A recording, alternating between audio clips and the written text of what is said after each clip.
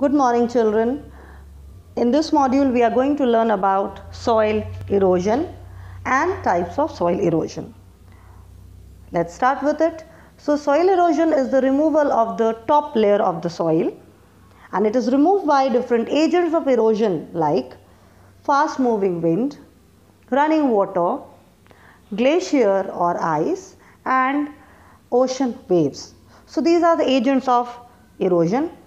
So, first we will see the types of soil erosion, and here it is mainly caused by river, that is running water.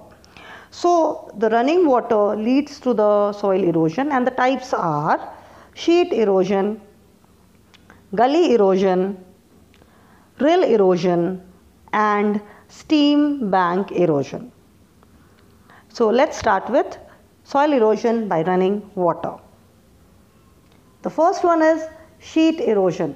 So, students, you can see in the picture, the land is devoid, means the top layer of the soil is removed by the running water, and due to lack of vegetation, the top layer has been removed, and like a sheet of soil is removed, and this is a slow process of eating away the soil. It is very harmful because top layer of the soil is removed, which is fertile, and therefore the land is rendered infertile and unfit for agriculture. So, there is one more picture. This also shows that how the top layer of the soil has been removed and the land has been rendered infertile. Now, it requires a lot of fertilizers and artificial mode of irrigation so that cultivation can be done. The next type of erosion is rill erosion. In this type of erosion, finger-like rills appear. You can see the grooves have formed on the land.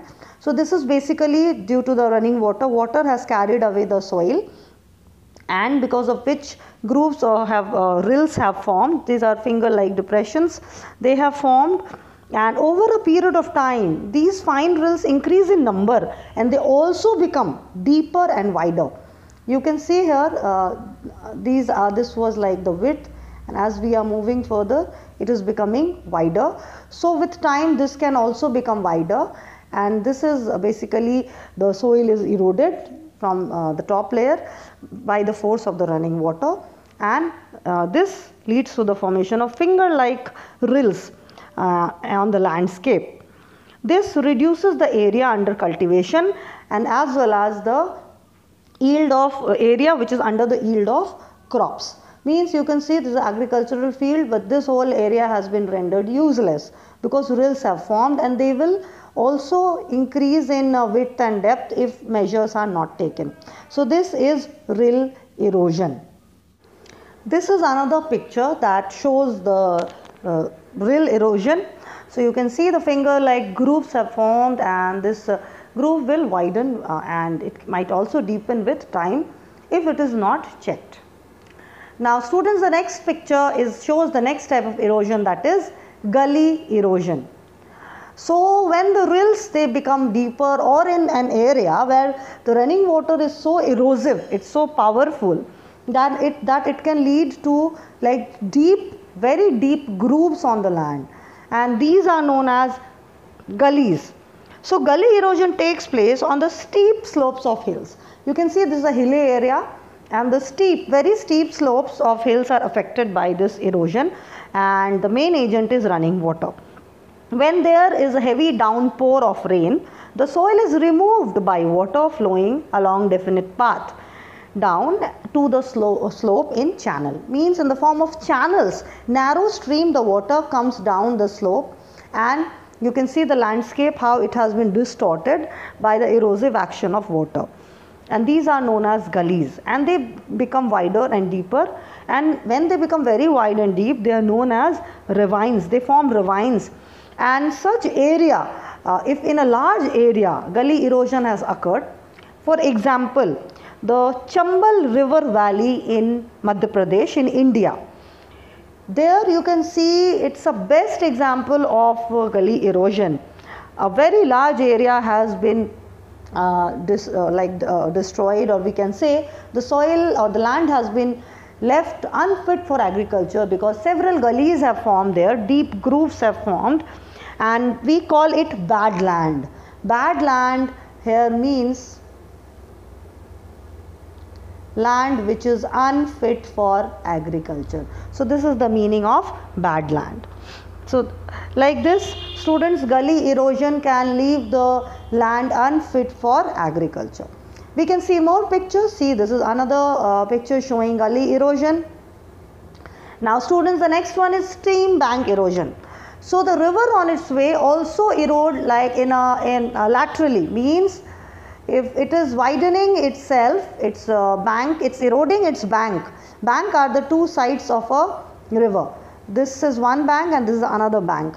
If river erodes its bank and then it widens further and eats up the soil in its bank, then it is known as stream bank erosion. The banks of the streams or river get eroded every year by continuous flowing of water. During flood, the erosion takes place a serious form and gradually the bed of the river widens. So during flood, when the river overflows, it eats up the bank, the soil is removed from the bank, and this is known as stream bank erosion.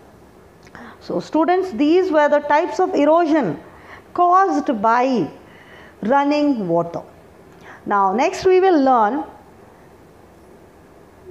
See, this is another picture of bank erosion. You can see the soil was still here, but it has been eaten up by this erosive action of water and the bank has been eroded.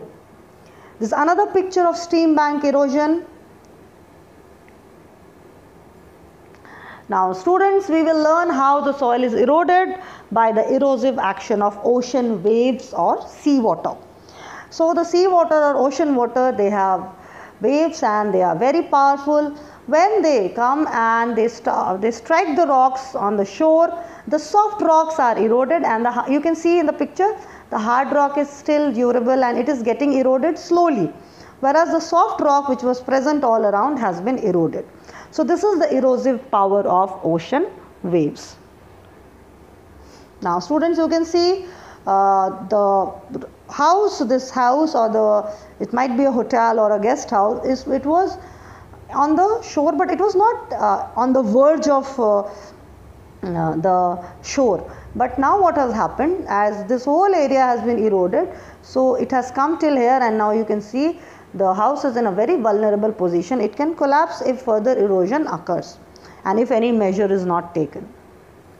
You can see here, this is also a very good picture showing the power of wave, ocean wave, which has eroded the land.